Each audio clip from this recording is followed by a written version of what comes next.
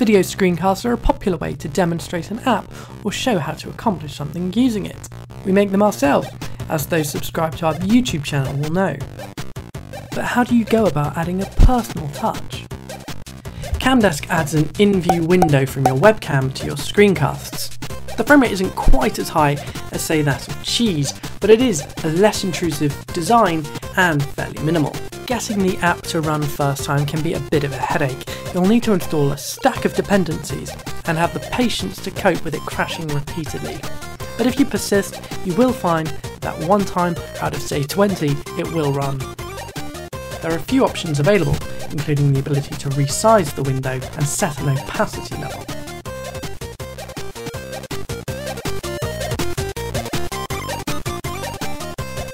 So if you're looking to add a personal touch to your screencasts, it may well be worth checking out CamDesk.